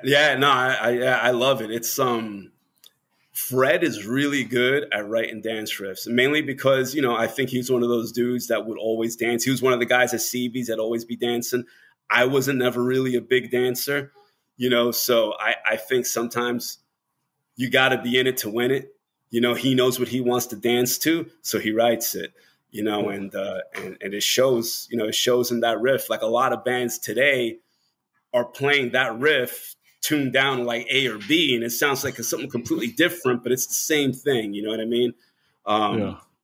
I think definitely it started a type of style. You know. So you saw what was going on with 25 to Life, like, you know, 93, 94. Do you see a boost in popularity like after that comp comes out and like you guys have like a certified hit? Yes. Yeah. Because by the time, well, you know, we used to play a lot of shows. I mean, a lot of shows. I felt like we were playing minimum 3 shows a week. Sometimes 4 to 5 shows a week. And that wasn't even being on tour. That was like just leaving my house after work and we'd be driving out to play shows all over the area. But, you know, by the time we started doing real touring, which wasn't until 96 when that Keeping It Real EP came out, that was I mean, the European tour was packed. Every show was packed. Our first tour was in a bus, and we were headlining. So I was surprised. I didn't expect for the shows to be as good as they were. And to be completely honest, I don't remember playing really any empty whack shows, even in the States, whether we were out on the West Coast or we were out on the East Coast or Europe. Even when, we do Japan, the shows were always packed. So we were blessed, I mean, it's, that's all I don't know how else to explain it. We were definitely blessed because other bands that I've been in, I felt like we had to work harder than 25 to Life had to. The New York Hardcore documentary was recorded in 95. The 25 to Life show that was filmed was on July 27th at the Pipeline in Newark, New Jersey. Yes. What were your memories of that show and like the filming? My memories of that show, well, more than likely it was a Thursday. I remember that. I remember Hoy and Narc came with me that day. What else do I remember? I remember I forgot my distortion pedals. Okay. So I got this real dry ass guitar sound on that documentary because I forgot my damn pedals. Besides that, it was a fun time. I think for some reason I want to say VOD was playing. I mean, I know Tim was over there because I've seen him in the video. Yeah, they played. It just, that was one of those spots where we would hit it all the time, and the shows were always on Thursday nights. I still lived in Queens, and I would freaking get picked up by Warren right after work, head all the way down there, play the show over there. Like, it was crazy. I don't know how the hell we did it. We'd be doing it on like minimal sleep, get up at 6 a.m. and I'm hitting the stage at like 10:30 at night, and probably drunk off my ass too. Yeah. What else was I going to do when I was a kid? I was, we were all like a mess. Was the recording raw though, or was there any like bullshit going on? Like, for instance, when they did like that third decline of the Western civilization, like documentary out in LA, they like, the rumor is like they moved everyone up that looked punk. You know what I mean? Like, okay, you're a square, like get in the back. We want all the true punks up front. You know what I mean? Like, was there any crowd coaching or anything weird like that for the documentary, or was it all just like legit shot? No, it was legit. Yeah, Frank didn't do any of that. He basically just came in there with the cameras, and whatever always goes on is exactly what he caught there. And, most of the shows were even crazier than that one, to be honest. I mean, when I watch the footage of it now, I'm like, oh, it was a good show, but it wasn't as packed as some of the other shows that we play there. But that was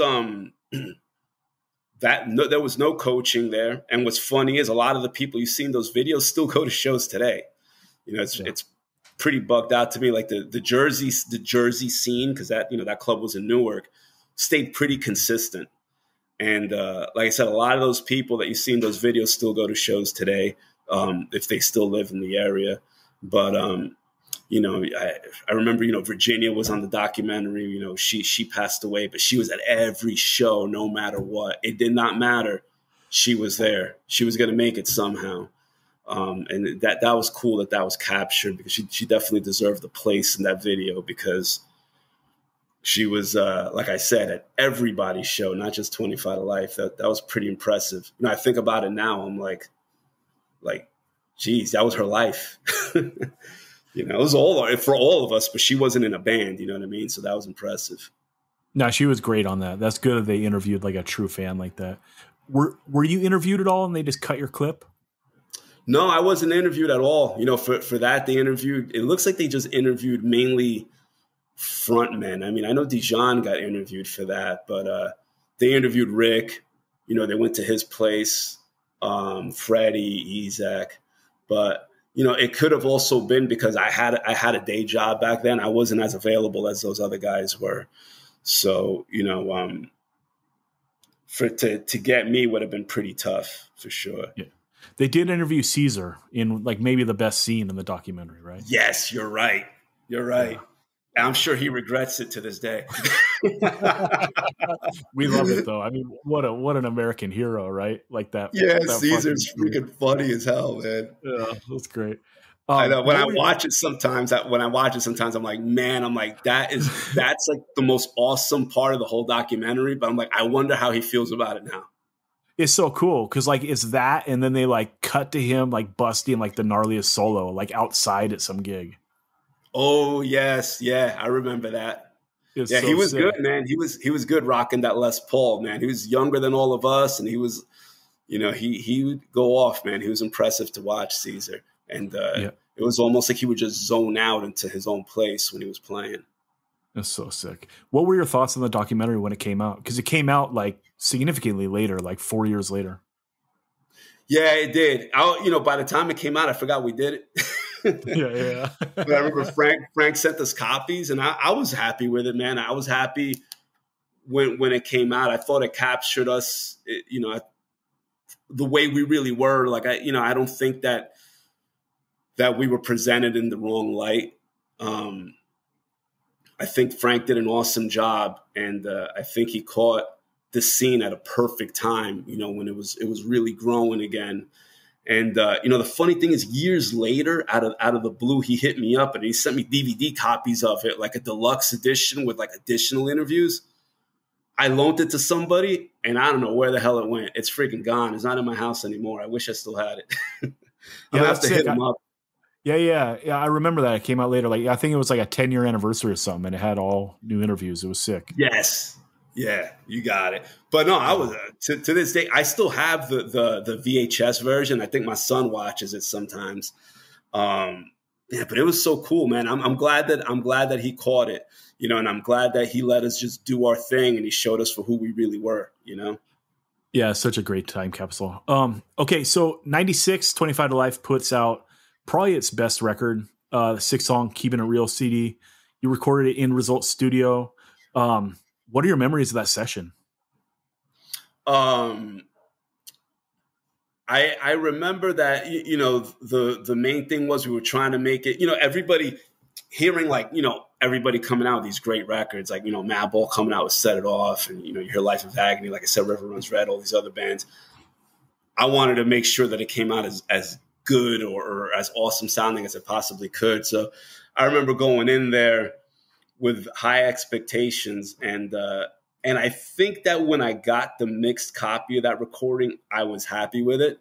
But when we mastered it, I dropped it off at Frankfurt Wayne for mastering. It was one of those deals that you just drop it in a mailbox and then you pick it up a few days later.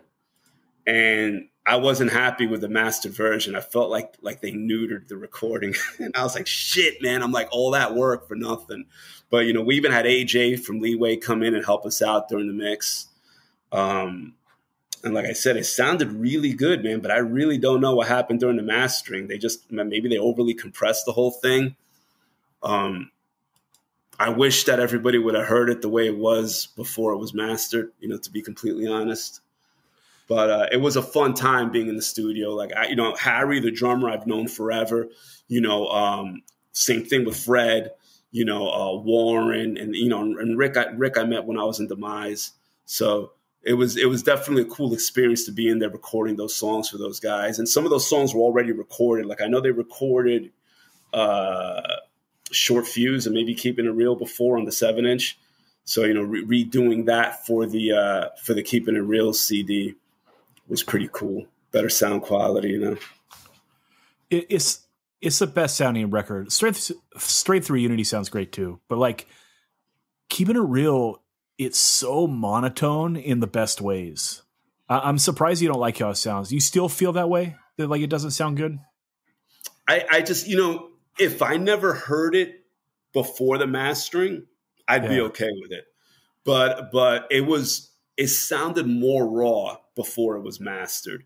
The best way for me to explain it to you is after they mastered it, it almost sounded like they put a pillow on the speaker. Yeah, but it's still so bright, right? Like I get it. I can take your idea of it being super compressed, but like it's compressed and then mastered. Like it's gnarly sounding, dude. I don't know. Like for that type of music, I think it's one of the greatest recordings there is. Just in the way awesome, that it's like it's just so monotone. right? But you hear everything, and it's so like big. I don't know. Oh, yeah, man. Maybe I'm being a little bit too hard on it, but that was only because when I picked it up from Frankfurt Wayne, I was like, what did they do? And I'm like, there's nobody for me to speak to. And you just pick it up. I'm like I was like, I need to talk to somebody. I was like, what happened to the recording? No. I mean, like, I think a record like One Voice, like that could be remastered, right? Like the mix is great. The songs are great. It's my second favorite AF record. But well, here's the thing with that record.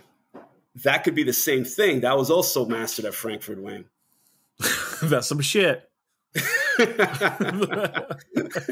So I don't know. They may be the culprits, man. What the fuck is going on around here? Yeah, they neutered both of us, man.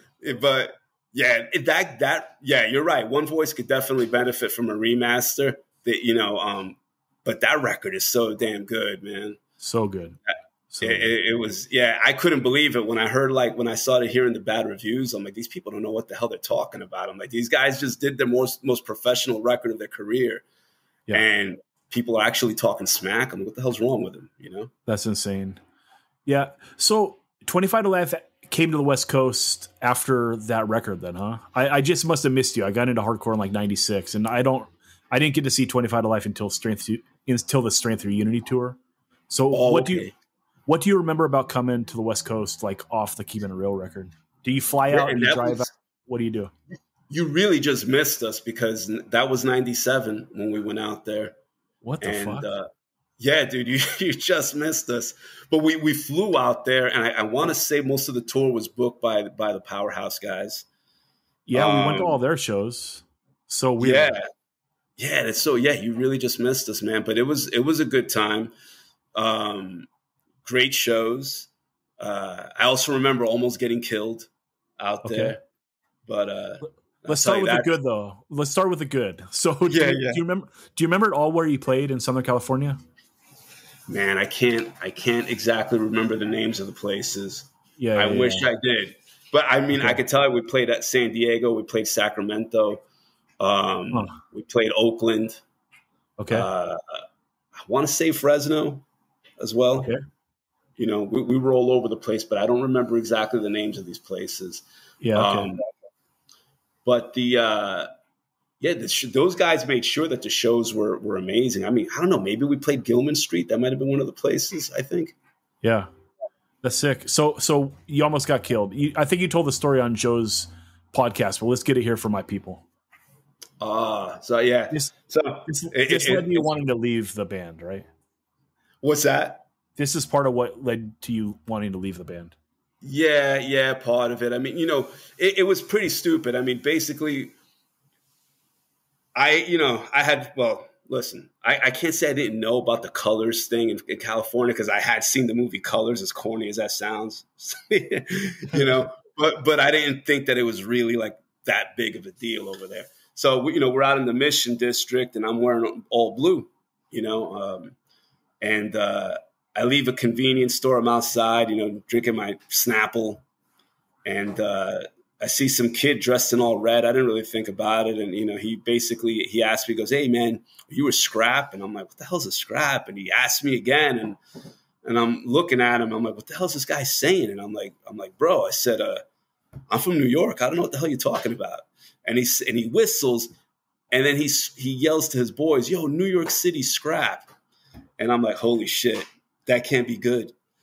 And all of a sudden I see like tons of guys coming from every corner at this intersection. I see guys coming with machetes. I see guys coming with broken crutches. I see guys coming with bats, knives, you name it. Rick is in a record store. I don't know what he was doing. I think buying CDs so that he could sell and shirts or something like that. And we all run in there. We tell him, like, "Listen, dude, we got to get out. We got a problem. This is going to get bad." And he didn't want to leave. And I'm like, look outside. He looks outside. He's like, "What the fuck did you do?" And I was like, "Bro, let's worry about that later." I was like, because this is serious shit, And it got to the point that they were like surrounding the record store. And I remember that a squad car popped up, and while that squad car was there, we all ran into our cars and broke out. Otherwise, I mean, who knows what would have happened? Because Right. you know, as far as those guys were concerned, we were Crips or something like that. You know what I mean? Right. So there was going to be no mercy there. They would have asked questions after, or maybe not even ask them. Yeah. Yeah, it's wild. So you leave 25 to Life. Again, everyone check out the Joe Hardcore. They get into all the details. But you joined Marauder. What was it like playing with Marauder like circa 97? It was cool, man. You know, when I left 25 to Life, I wasn't sure if I was even going to continue doing music. Like I figured I was going to take a little break. A few things ran to my head. I was, I think at the time I was thinking of going to try out for Machine Head. I was like, maybe I'll go do that and move out to Cali because I liked Cali so much. But what ended up happening in the time was, I remember Drew Stone called me up because Marauder was going through some bad times. I guess a few members left, and that 5 Deadly Venoms record was about to get released, but that was actually the pre-production demo for the record. That actually wasn't the record. Right. And I was asked to join so that they could do a U.S. tour, I believe it was with Earth Crisis, for that record, you know, to try to help out with the hype. And it was cool, man. I loved it. I already knew those guys. I've known those guys forever. They've been going to shows as long as I was. You know, I knew Jorge before he was a Marauder, and Saab. You know, geez, I know Saab since I was probably 13 years old. So I remember going to. I was living in Jersey at the time with my boy Loki, and what I ended up doing was I ended up staying at Saab's house for like 2 weeks to learn the music. And then I went right out on tour, you know, for about 2 weeks with, I believe it was Earth Crisis and Warzone. And that was a good time. And I love that record. I was hoping that with me and the band, we would have recorded a real version of that record. But there was too much, you know, arguing going on in the band. The guys really weren't getting along. Jorge had left right after the tour, left the band, and Saab tried to restart the band with Eddie singing, you know, and I think Eddie was a great vocalist. I mean, I love Eddie, but I wasn't really interested in doing that type of like death metal type music with Eddie singing. I mean, you know, kids love it these days, but at the time I was like, oh, I don't know. I would kind of want like a more harsher voice. And, you know, I really wanted to do it with Jorge.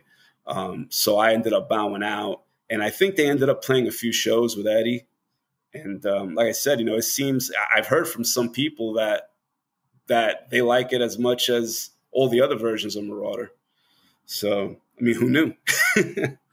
Yeah. I don't have a ear that good, right? Like I like a big, nice recording, you know, so it's so hard to compare anything to Master Killer. It is. Yeah. Master Killer is a masterpiece. You know, they went hard on that one. You know, they went in there, you know, they had Paris produce the record. You know, you could tell there was a lot of attention to detail. Those songs have been practiced and practiced and practiced. I mean, a lot of them were on the demos, so those guys knew what they were doing. 5 Deadly Venoms is good, but you could tell they weren't ready. Like that, like I said, that record wasn't supposed to be the record. That was their demo.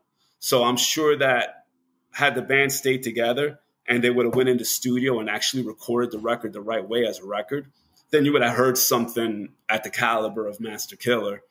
But I think the label was like, hey, you know what? We're going to put out this demo because we haven't received the record from you guys yet. And this is going to be it, you know? Yeah. And it's 4 years later, right? So like there has to be some momentum that got killed. Yeah, exactly. You know, but imagine that. I mean, there was good songs on that record.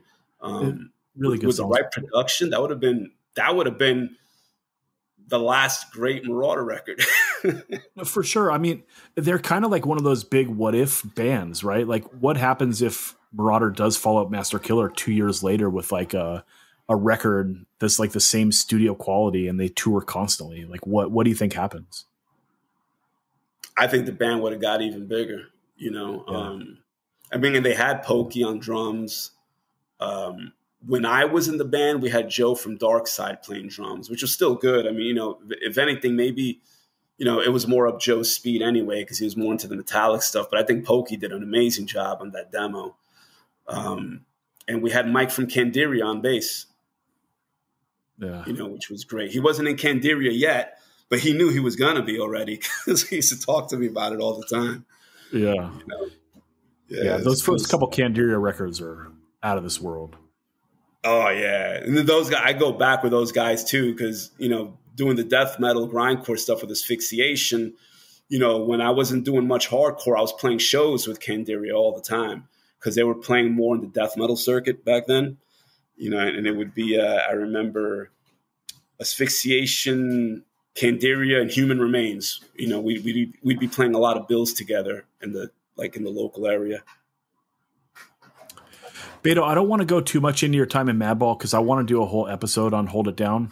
I previously did a whole episode on Set It Off, and I think that this is another one that we should give that treatment to because, like, I mean, it might be the best Madball record. You know, if I didn't have sentimental value to like the first two, like, and I was looking at it objectively, it's probably the best. Where do you think it fits into Madball's like catalog? Man, I mean, in my opinion, and I'm you know, and this, I mean, of course, I'm biased. You know, I played on the record, but to me, it goes Set It Off, then it goes Hold It Down as my favorite Madball records. You know, and I'm really proud of that record, you know, for a few reasons. I mean, I remember that, like, I loved Look My Way, and those guys did too, but there was problems with, like, the production. You know, they weren't too happy with the way it came out.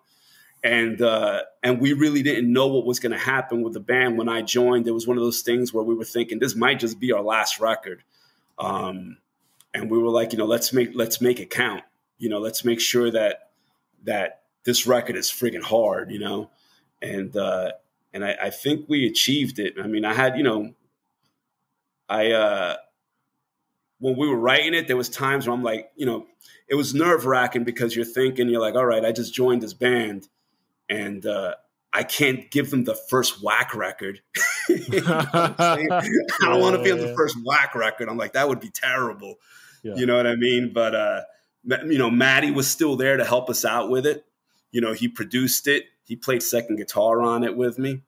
And he helped us out with a lot of the ideas on a lot of those songs, you know.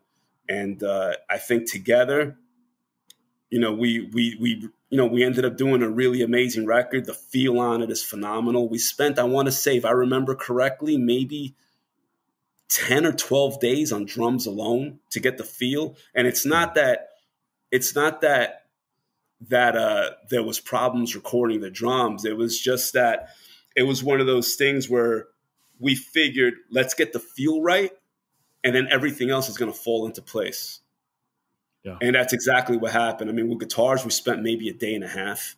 We didn't really go too crazy with the guitars or with the bass. Most of the time, I think, was spent on the feel of the record.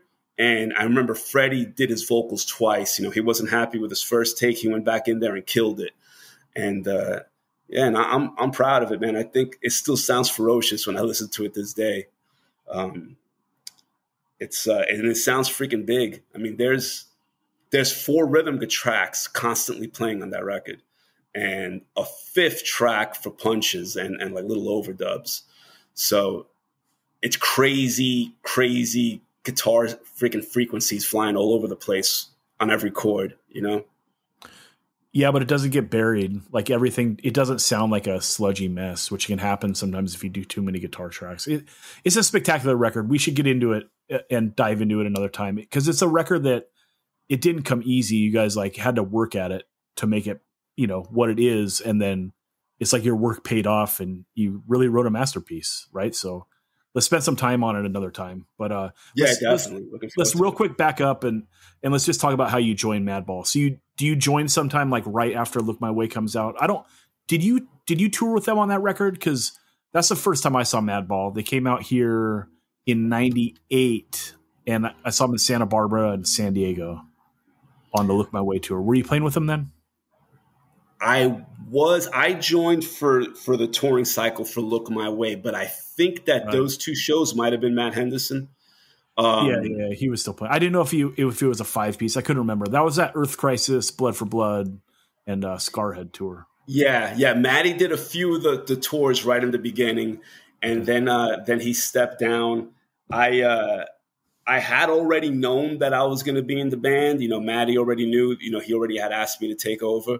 But what I did was I waited for them guys to come back home so that I could jam with them. We were jamming as a 5-piece in the studio because I didn't want to just learn the notes. I wanted to see how he played it, all the nuances and all that stuff. So I would jam in the studio with him, and then I jammed just me and Matty, and I wanted to know, hey, do you rake this note, or do you pick this note? Do you palm mute this note? Like, what are you doing? And I didn't want it to sound any different. And I'm sure, it's still, you could probably pick at a few things that would sound different. But the main thing that I wanted was I didn't want the band to skip a beat. I wanted the band to sound like as close to Matty still being there as possible. Guitar sounds might be a little different. Like I'll say maybe I get like maybe I use a little more saturation than he does, But as far as the playing, I wanted it to be as close as possible to him.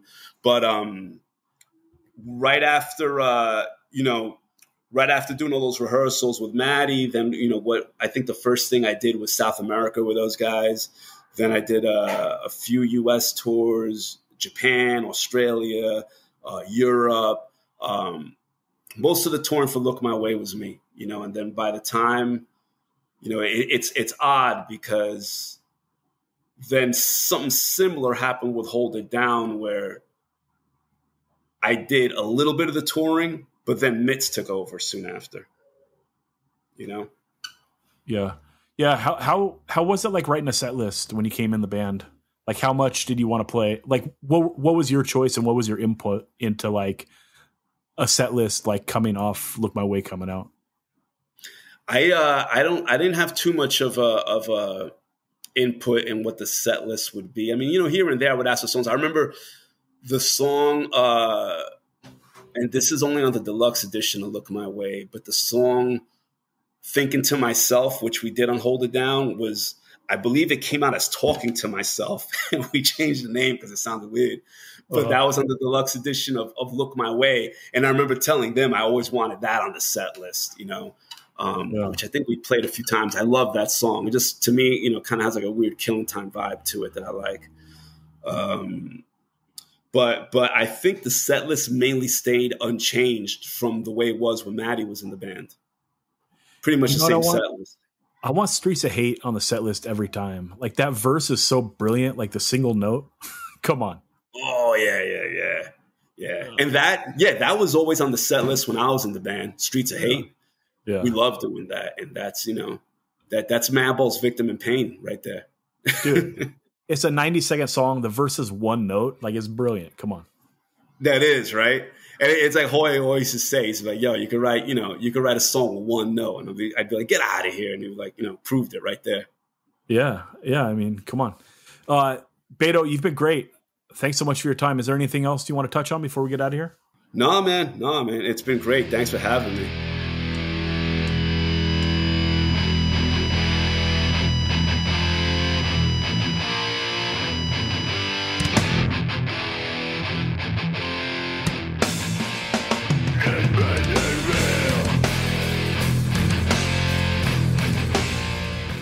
That wraps the pod. Everyone, there will be a Substack. There's a companion piece that comes out tomorrow. So you just go to 185milessouth.substack.com. I'm writing there almost every week, if not every other week. So handle business. Also, shoot me an email if you want to talk, 185milessouth@gmail.com. We don't talk about this much on the pod, but I'm 2 years sober right now, which is pretty fucking crazy. And if you're going through problems and stuff, you're a fan of the pod, I can talk to you about that, whatever you want to talk about. But get at me via email. Don't fucking DM me. What's going on, guys? But we are on the socials. It's 185 Miles South on Instagram, Threads, Twitter, all that. But if you want to get in touch with the pod, it's 185milessouth@gmail.com. handle business. We love you all. We will talk to you again next Monday on Patreon.